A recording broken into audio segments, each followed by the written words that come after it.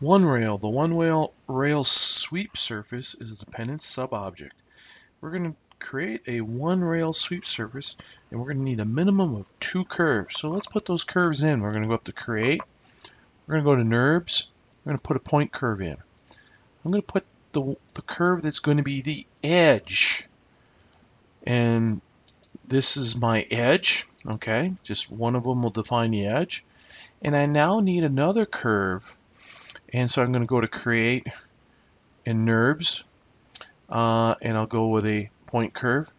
And it has to be attached.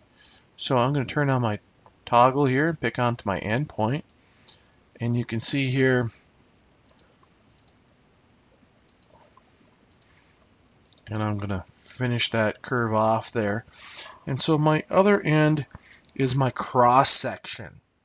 Now that I have my cross section and my edge, I can go and choose, I'll select on my rail, which is my edge, and I'm going to go up to the Modify tab, and I'm going to scroll down and go to Create Surfaces.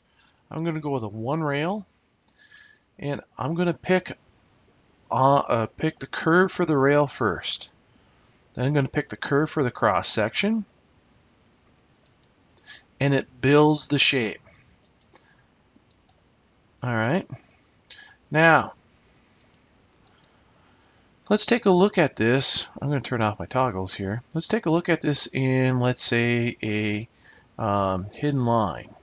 You can see that it's building that shape all throughout the object.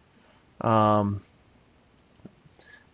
I'll go consistent colors, or maybe go with shaded here. That's kind of hard to see, isn't it?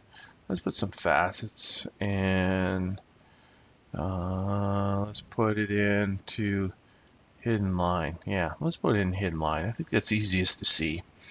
And you can see then I created this shape. It's a blend between the rail and the cross section, and it forms this surface. But the key is the cross section and the rail must be touching each other. And so this is known as the one rail sweep surface.